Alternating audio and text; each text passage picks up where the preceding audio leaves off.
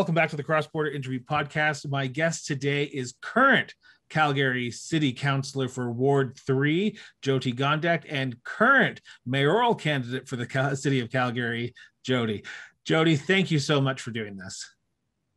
Thanks so much for having me on. My first question, as always, is where does your sense of duty come from? I think it comes from my family. My parents have always instilled in me this responsibility, this sense of responsibility to give back when I can. My mom, raised me to make sure that I would understand where and how I could help out people in need. And my dad volunteered in so many different ways in the communities that we lived in. And that's really where I get it from. I guess I've never really thought about that question because I've just been raised that way. Giving back can be in multiple forms. It can be through nonprofits, it can be through business, it can be through your personal life, but you chose the path of politics. You chose to get involved in 2017 to run for city council. Were your parents political, or are you sort of the black sheep of the family and went the political route? It's interesting. My dad always wanted me to take an interest in politics. And I remember as a kid saying, whatever, Dad, that's like totally boring. I'm going to go listen to some records. And just, as kids do, completely ignoring it. And I began to get sort of involved with understanding, what the parties were and all that sort of thing in my early 20s. But really, I had better things to do. But it's unfortunate that you don't realize something until it's too late. And I would say when my dad passed away really unexpectedly in 2003, it woke me up and it made me realize just how important it is to understand who you're electing and what it means to have a certain government in power. And after he passed, he had a couple of projects on the go that I sort of stepped in and picked up. And I would go to the meetings and the presentations that he was supposed to deliver. And so as unfortunate as it was to lose him, it's also the reason that I became more engaged in community building. It's a reason that I started to volunteer in a greater capacity in terms of shaping what our communities needed into the future. And that's how I became interested in politics ultimately, because I worked on the fringes and tried to influence from the outside for a decade, and then realized that sometimes you just need to take the plunge and try to get into that decision-making seat. So in 2017, you made that decision. I'm assuming in 2016, you made that decision. You ran in 2017, you were elected. What was the issue that was burning for you to get involved at that time? Because in 2013, 10 years after your father had passed away, there was an election as well. 2017 was the first 4-year term. So why in 2017? What was the issue in 2017? I think I was still learning, and I was going on this journey that I had entered unexpectedly, and I didn't know where it would take me. And I think by 2016, I had finally had enough of trying to make recommendations and convince the decision makers that they were getting some things wrong. I remember there was a redevelopment in my community where, as a member of Planning Commission, I had said, please don't approve this right away. Stop at first reading and make sure the community can see what it's going to look like. And council didn't listen to me in that capacity. That was incredibly frustrating. There was funding that was desperately needed for Vivo, our local rec center.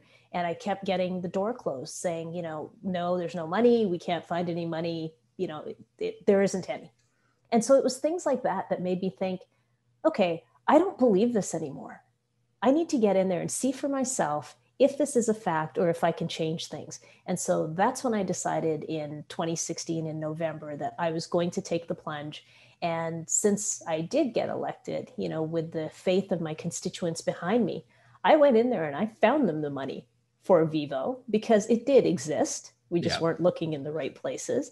And I've been able to get a lot of infrastructure projects approved and move forward because I figured out what was holding us back. And I figured out how to change the processes in a way that actually helps community members have a greater quality of life instead of just saying, this is the way we've always done things.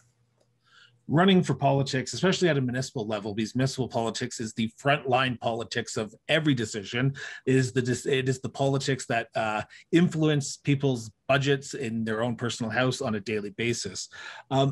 when you decided to run in 2017 or 2016 in November and then were elected in 2017, was it hard to make that decision because you are now going out and asking people to vote for you? You are going out there to say, hey, I am the right person for this job. So take me through that process of going door to door, your first election, and getting people to say, I will vote for you. I will vote for, yes, I will vote for Dr. Jyoti Gondek. It was wild. It was interesting. I had helped on other campaigns before, and I was used to talking up the candidate. Yeah. And I was used to hitting the doors and saying, this person is the person you need to believe in. And I was used to all of that. And I remember hitting the first door as the candidate and just having no words and thinking, oh, how am I going to do this? I'm not used to talking about myself. I'm not used to saying, I'm your person. And it took about 2 hours in that first day of door knocking to really get comfortable promoting yourself. It's not something that I've done before. So 2017 was a real eye-opener in what it takes to balance your own personal desire to be a humble person with the fact that you've got to get into shameless self-promotion or you're not going to win. So that was a very interesting lesson. You were the successful candidate in that election. Getting into council, now being on the other side of the table, now making the decision, you are elected in Calgary at a ward level, but you have to represent this whole city. How did you balance the needs of your community against the needs of the city? Because sometimes you have to say, yes, I want a new arena, or I need this upgrade to this field, this park, but it's not as important as something else that might be downtown Calgary. So how did you, as a city councillor, balance that, the needs of your constituents versus the needs of the many? I can probably give you a couple of examples. One of the reasons I ran, and when I got onto council, it was pretty clear that I wanted to change the alignment of the Green Line. I didn't think it should go south first. I always felt, and I continue to feel, that it should have gone north first. That's where the ridership is. That's where the demand is. That's where transit pays for itself. It's the greatest return on investment. And I still have a hard time getting over that. But I could not convince my colleagues to reconsider the vote. We were too far down the process. So, after a year of insisting that we needed to reconsider, I realized that there was no chance of that happening. So I instead shifted my focus to working with my colleagues to help them understand there had been no modal progression in transit up in the north central communities of Calgary for years. And so if we're going to build the Green Line project, one of the things that must be embedded in stage one of that project is making sure that there are mobility upgrades to the north. So I fought very hard, and we were successful in ensuring that the functional planning stage of the second leg up to the north takes place now. And that's where we're seeing how we would go about this business of creating a proper bus rapid transit route until such time that we get money for the train. So it hurts my heart every day to know that the south will get the train first, but I was able to fight for what the north needed for progression. So that's how you balance things. You try to find a win for your communities because you know that they need something, but you also act in the best interest of the city because you know it's important to start a project somewhere. You've served almost 3.5 years as councillor for Ward 3. You made the decision to jump in the mayoral race last year. You have one term on council. Do you think you're ready to be the next mayor of the city of Calgary with only one term of council as a councillor under your belt? Or do you believe that helps you as the next mayor of Calgary? When I thought about what I was going to do next at the end of November and beginning of December in 2020, it was after we had gone through the last budget cycle that we would go through as this version of council. And I stepped back and thought about, number one, was I still interested in public service? And I was, absolutely. I still had a desire to offer 4 more years to Calgarians. And I realized that in 3 short years, I had managed to bring about a lot of change in how we look at our budgets. I had managed to push for a better proportional share of the operating budget for our business community. I had managed to push to have an understanding of what our revenue stream could and should be. And I had managed to bring about the change of looking at our assets as a city of Calgary differently. What value did they offer us? How could we monetize them? And knowing that we had made a lot of those major steps and the time that it had taken to get people's mindset to shift, I made that decision that this was a critical point in our city's path to the future. And as much as people are saying, you know, sometimes you need fresh blood, I was that fresh blood. I decided in 2017 that I wanted to come in and influence decision makers to make those decisions differently. And I had met with success. So I would like to carry on that success, that tenacity, and that desire to shift our processes for the greater good of the future of our city. And that's why I made the decision to run. I knew that those 3 years that I had spent on council positioned me well to hit the ground running. You talked about it a little bit beforehand, but we're going to get into this a little bit because I think this is the most important thing that people, as an avid political watcher, I know this. I don't think most people know this, but the mayor is one vote. You are one vote on the city council. You have to get the majority of your councillors to vote in favor for you. Why do you believe you are the best leader to ensure that the next 4 years of city council is smooth sailing and not as divisive as I've seen it in the last 2 years that I've only been in Calgary? Why do you believe you are the best leader to ensure a smooth transition and ensure that work gets done in a proper fashion? It's an interesting question about the powers of the mayor. And a lot of times people will say that we have a weak mayor system. And what that essentially means is that the mayor has an equal vote to everyone else and no veto power or no super vote. And that's just by virtue of the Municipal Government Act, which dictates that the mayor is the chief elected officer, and then there are members of council, but there's no embedded powers. The thing that happens, though, is when you have a chief elected officer, it's that individual that builds the relationships with the federal and provincial governments. It's that individual that takes responsibility for building all of those plans to see our city move forward. I think things also bottleneck in the office of the mayor because there's a lot of responsibility on one individual.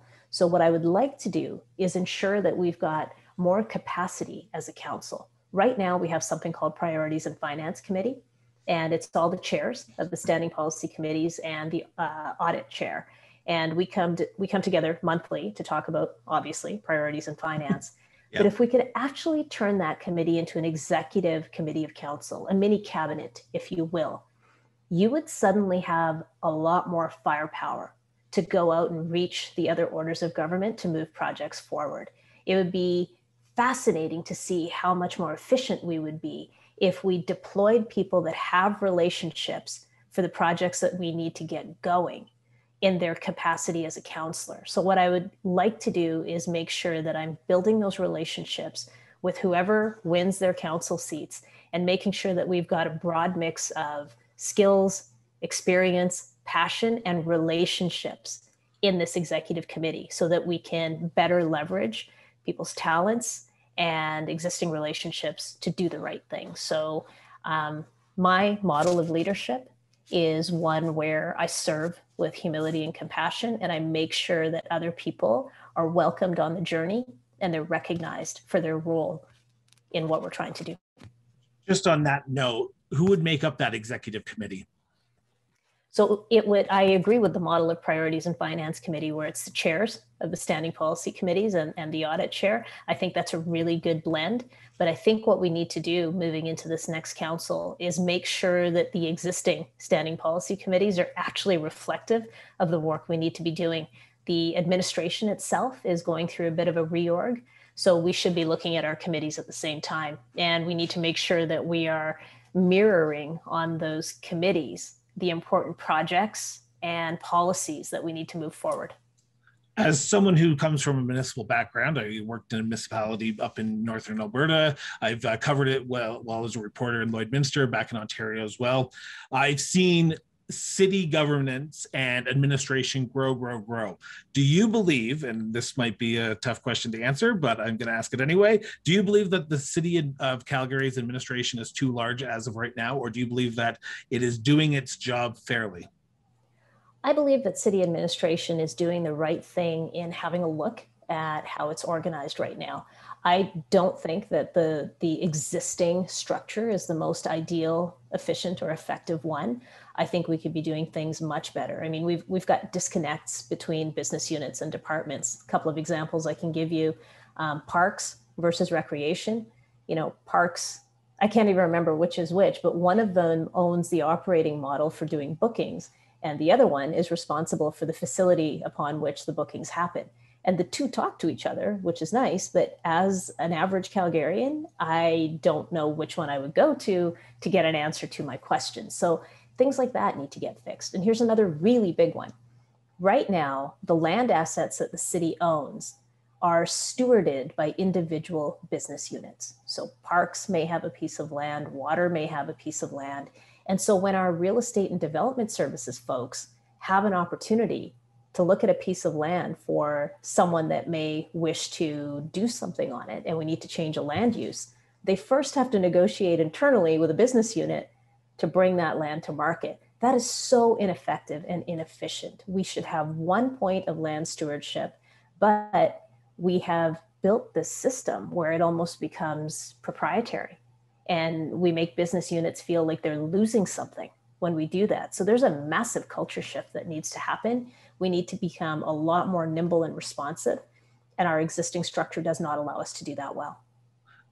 The reason I ask this is because I've spoken to my neighbors. I've spoken to my partner who's lived here all his life.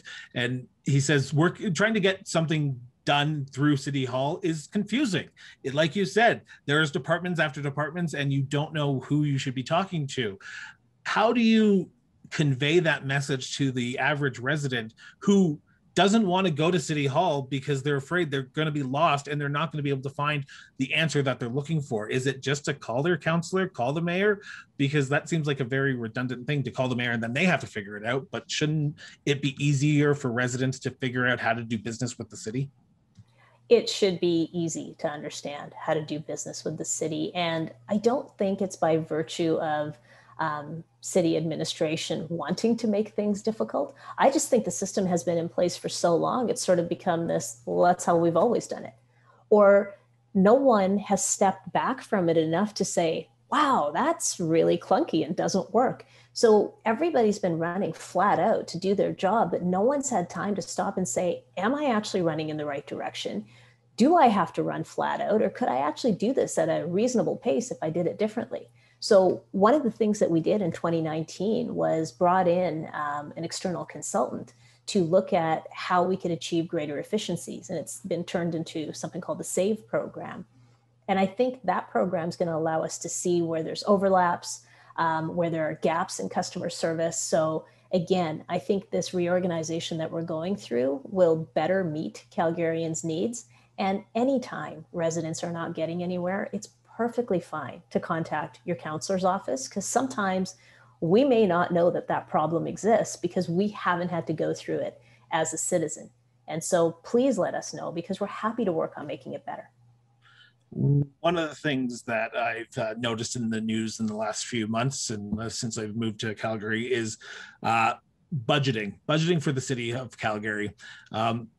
We have some councillors who believe that we should have a 0% increase, some councillors who believe that you have to keep up with inflation, things change, cost of doing business with other organizations do change, and they have to, your budget has to go up.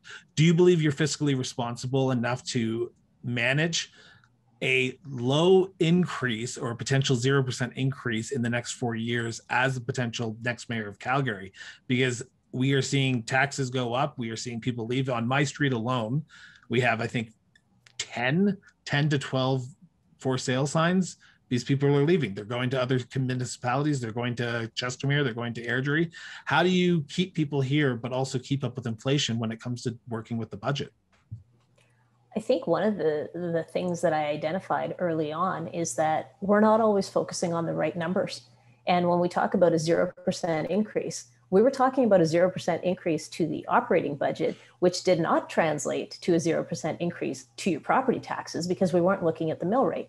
So I think the fact that I've been a bit of a disruptive voice when we're budgeting, and I've been asking questions that haven't been asked before, is an indication to me that we got so stuck doing things in the same way that you needed some fresh eyes on the process. And I brought those. And instead of always saying, well, a 1% cut is 20 million. So if we do this much of a cut, it's this many million. Okay, well, can't we look at the revenue stream first? Can't we look at what is the assessed value of all of the properties multiplied by last year's mill rate? What do we stand to generate in revenue? Then let's look at the operating budget. We did that for the first time last year. I don't know why that hasn't been done historically. And what we realized was that we had a $30 million gap in what we stood to collect versus what we needed to spend. And that's important to recognize because we had already cut $160 million from the budget in 18 months. So we're not going to cut our way out of this necessarily. And that's indicative of it. But I can tell you, 13 million of that 30 million gap was a cut from our provincial partner to our police budget. So now we're left with a $17 million gap. What other responsibilities were offloaded to us that we need to go back and ask the federal and provincial government to renegotiate? That's really the crux of the problem. We exist in an environment where the only certainty of revenue stream we have is property taxes. And we never went back to revisit why we only keep 60% of those taxes that we collect from the only revenue stream we have. You bring up a good point because the next mayor of the city of Calgary will have to deal with Premier Jason Kenney and Prime Minister Justin Trudeau. Do you believe you are the best person to negotiate with these two men? I believe that the best person to negotiate with these two men at this time is the person that has the best interest of Calgarians at heart. I just did a debate yesterday where my opponent was absolutely fixated on making nice with the provincial government, took me to task for calling them out on things they hadn't done well. If you want a mayor of Calgary that is going to be complacent with this provincial government, good luck. We are not getting the things we need. We are not getting the things we deserve. And to sit here quietly on my hands to be nice to somebody who may or may not decide to give us what we deserve, I'm sorry. That's not the mayor that this city needs. The mayor that this city needs moving forward will fight for what this city deserves. That person will fight for a fair deal. You can't be asking for a fair deal from the federal government if you're not willing to give it to your municipalities. What you need in a leader for the next 4 years is someone who understands the processes, understands the finances, and will fight for what this city deserves. So what is a fair deal in your eyes? What is a fair deal for Calgary with the city, with the province of Alberta, and with the federal government today? What would need to be changed to make it a fair deal? Because Jason Kenney is about the fair deals. He believes that we should have a fair deal from Canada. So from your perspective, what is a fair deal for Calgary today? So first, simply looking at the easiest, most red tape efficient manner to strike a fair deal, I want to go back and look at the 60-40 split. How did we come up with that model? Why does it still make sense? And by that, I mean, when the city is responsible for collecting 100% of the property taxes and the province expects us to ship about 40% up to them, how did we come up with that? And it's probably time to revisit it because we've seen a continued decline in our assessed values, especially in our depressed downtown properties. So when that's the only revenue stream that we have, it's time to renegotiate it. Secondly, they've cut a lot of our municipal funding. And I'm not just going to blame this government. The government prior to the UCP coming in also pulled a fast one on us. Yes, this is the funding stream we're giving you, but we're not going to give you this money in 1 year. We're going to do it over 5 years. Well, that crushes our ability to get any kind of projects going. And I don't know that most people understand we can't carry a deficit. We are the only order of government that has to operate efficiently without carrying a deficit. So when the province tells us to get our house in order, you built our house.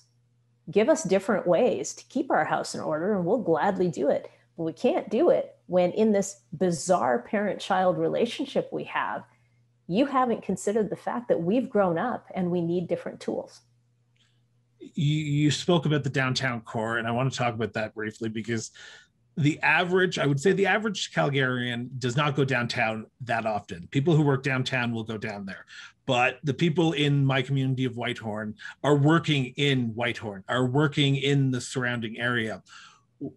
I hear councillor after councillor, mayor candidate after mayor candidate say, we need to fix downtown. What about the communities outside of downtown? We can't just focus on the downtown core 24/7. Yes, there's vacancies and we need to fill them, but we also need to fix the vacancy of houses that are out in the suburbs of Calgary as well, shouldn't we? Chris, you raise a really good point. And I think we get so used to speaking in a certain way that we forget to point out the obvious. The reason that there needs to be a focus on downtown right now is because filling those vacancies actually means that we will have greater appreciation of those assets. And if we can bring our downtown back to even close to what it used to be, those properties will generate more in property taxes. And when they're firing on all cylinders and they're generating the property taxes that we need to fund the operating budget, homeowners will not have the types of increases that we've had to put upon them because those buildings have depreciated. So downtown matters because we lost $16 billion in property value since 2015. That's big. And that's what creates a hole in the budget. So we need to focus on this area because of the property tax it can generate. But I agree. We need to focus on serving our communities. I mean, it's fundamental. Calgarians have made an investment in this city. And I don't mean just financially. People care about this place. They chose to make it home. They chose to set up a business here. They chose to make their community beautiful, and they care. We owe you a return on that investment by giving you complete communities with great amenities, with great public transit. But to do that, we've only got that one tool of property taxes. So that's why we are so fixated on filling those vacancies. Thank you for answering that. And thank you for explaining that, because I think most people don't understand that that is why there's been a big fixation on the downtown core, is because we are losing so much money. One of the things that came up during your first term as a councillor and will be a major issue going forward is recovery from this pandemic. We are seeing high unemployment rates, higher unemployment rates than there were when you first started because of COVID-19. We are seeing homeowners not able to afford their property taxes because they're not working. How do we get out of this pandemic fiscally responsible, but also ensuring that the people who are struggling the most aren't left behind? Excellent question, Chris. And it's something that we can't do alone as a city.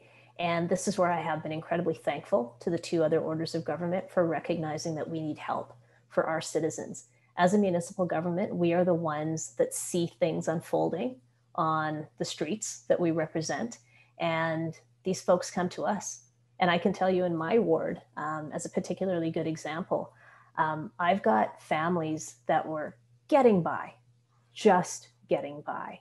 And I've been watching this since 2014. There's people that were starting to dip a little bit in terms of their ability to be self-sufficient. They went from being dual income households to single income. And then that single income went away and the other partner had to go and find, 2 different part-time jobs to make ends meet. And people are losing their ability to pay their mortgages. They can't pay their rent. They can barely put food on the table. But these are the people in hidden positions of vulnerability because no one sees it. Everyone assumes that they've got a roof over their head and they're fine. But I can tell you there's residents in Ward 3 that are in a lot of trouble and they don't know how to access the services to help them with housing, to help them with situations of poverty, to help them with their mental health and their social services, because we literally have 0 social service agencies up here. I have nothing in Ward 3.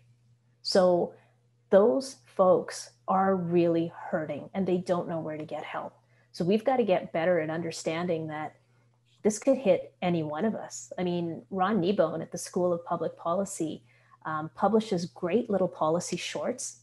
And the most recent one he did indicates that 350 Calgarians, new Calgarians, every month since 2019 have had to access shelter. They have lost their ability to put a roof over their own head. That's tragic and it's big, and we need to address things like that. Well, homelessness is a major issue, and it's becoming more prevalent as the days go on. Because when I first moved to Calgary in 2019, it was I would see potentially I would help out a homeless person here or there who I saw on the street. But now, if you drive around even Ward 10, not downtown core, but Ward 10, you are seeing more homeless people and vagrancy issues that are coming up and becoming more of it's becoming more of a sight, more seen, I should say. I apologize for that. How do we address the homelessness issue as well? Because we have to help out everyone, and not just the people who do have a house roof over their head, but also the people who are out on the street. So how are we addressing the homelessness issue as well?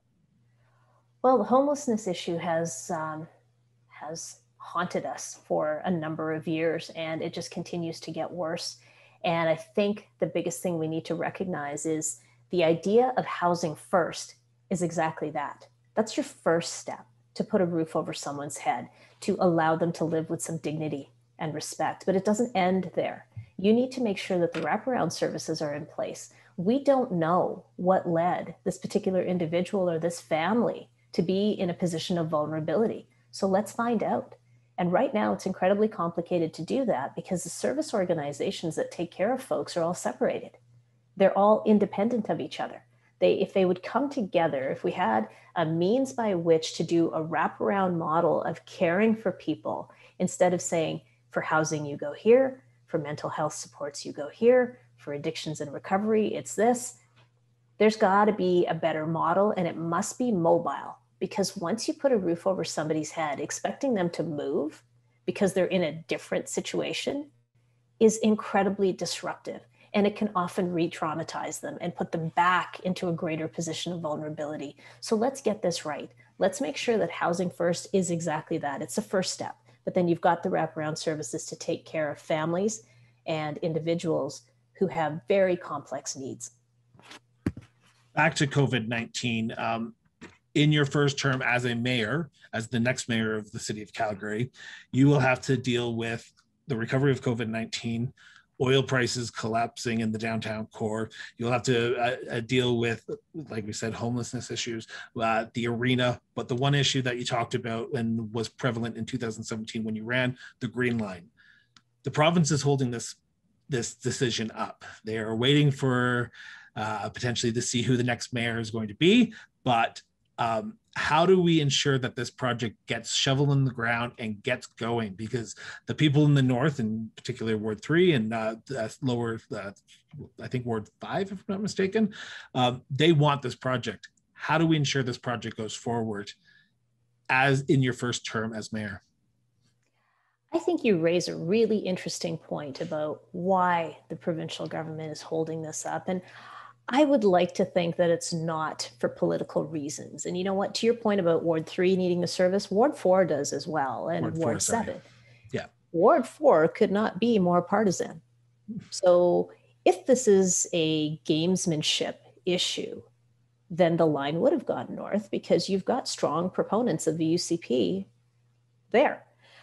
So I'm going to be ever hopeful and say that I don't think this is political, but I'm also not trying to be Pollyanna about this. If it is political, I would remind the government that this is 20,000 jobs that Calgarians desperately need. Those jobs translate to income, and income tax is something that this provincial government should probably think about. Not to mention the fact that COVID has put people into greater positions of precarious employment. And so when you've got people that have had to cut down from 2 vehicles to 1 or get rid of their vehicle entirely because they can't afford it, and their family still needs to get to work and school, they are now more than ever in need of a strong transit network. To deny them that opportunity is not serving your constituents. And if it's for political reasons, shame on you. So I would like to think it's not political. I don't know what these technical issues are that they're waiting to resolve, but I sure hope they get resolved quickly. We are 6 months, or I don't know the exact date right now, May to October, away from the next election. After October 19th, you were sworn in as mayor. I know it doesn't happen the day after, but the next council meeting, you were sworn in as mayor. What is the first issue that you have to address? I would characterize it less as an issue and more of a task. And that is to immediately get to know everyone on council in a meaningful way. These are the 14 people that I will be working with for the next 4 years. And reaching out to them immediately is incredibly important. To set up meetings to talk about what it is that they wish to do, what are the strengths that they bring, and how would they like to work together as a team. If you don't build those relationships quickly and early, you will pay for it for the next 4 years. So my number one job will be to make sure that I'm assembling a team that is strong and understands that we all have a common goal. So that would be job number one. At the same time, concurrently, because one must be able to walk and chew gum at the same time if you're the mayor, is to make sure that some of the things we've approved keep moving forward. Moving forward with the downtown strategy will be critical. Making sure that we are holding true to our mental health and addiction strategy will be critical to take care of people in positions of vulnerability. We will need to concurrently ensure that we are doing the right things for Calgarians and moving things forward. And then on that note, what is one task or issue that you weren't able to accomplish in your first year as a first term as a councillor, but you want to get to as the next mayor of the City of Calgary? Well, we have slowly been creeping towards budget reform. And is it the pace of change I wanted? Not exactly. But at the same time, I realized that I've got colleagues in administration as well as council who needed some time to understand what that reform would look like.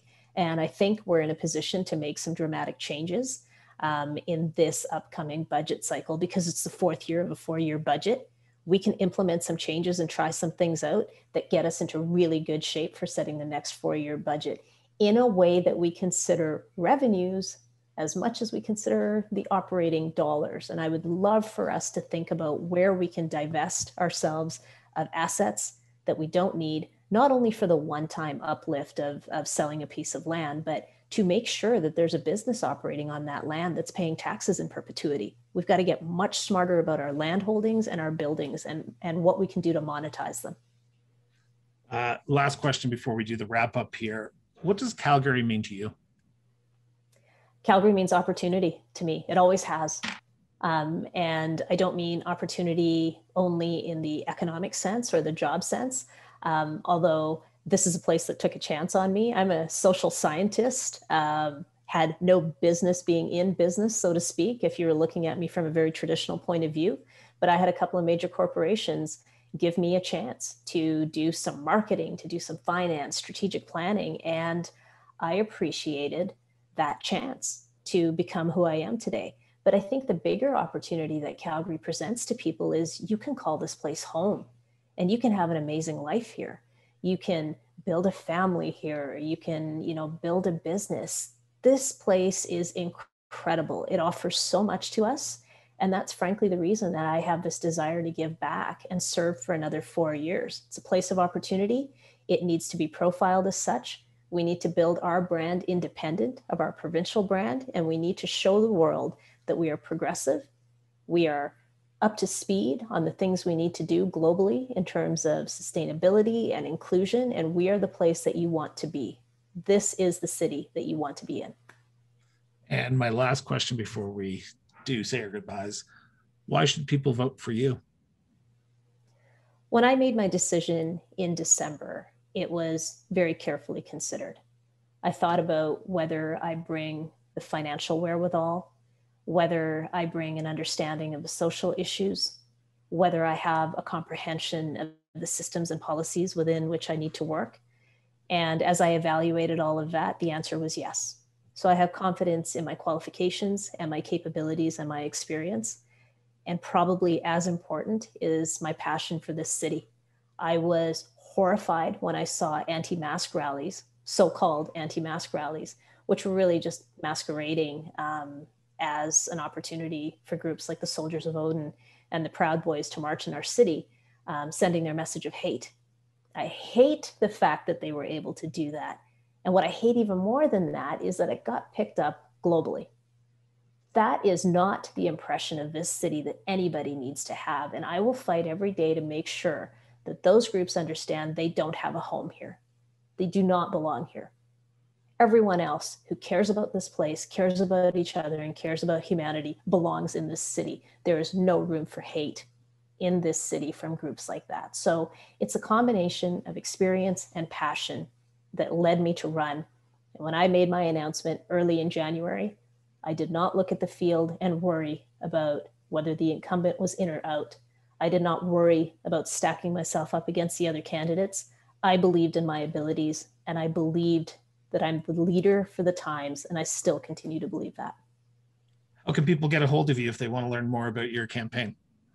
Well, I have a website, which is jyotigondek.ca, JYOTIGONDEK.ca. There you will find a little bit of a bio. You will figure out there that I am a giant nerd because there's major policy pieces on there. You'll see what my vision is. There's just a lot about me on there, and I'm pretty active on social media as well. I post a lot of stuff on Twitter. We're on LinkedIn. We're on Facebook. We're on Instagram. So you can find me in a lot of different places, and I'm always happy to engage. We're doing these things called coffee parties as much as we can, because I can't go door knocking and I can't have events. So I have these little Zoom meetings with a bunch of people, and they provide me with their insights on what they want to see from their city into the future. And you can ask me any questions you want to, and I will gladly answer them. Awesome. Jyoti, Councillor Gondek, thank you so much for doing this. Greatly appreciated. For my listeners, I will link the councillor's website, her Instagram, her Twitter, all of her social medias in the show notes. So please follow her and get out and learn a little bit more and get involved, and make sure you get out and vote on October 18th. Thank you so much, Jyoti, for doing this. Thanks for having me on, and have a wonderful day.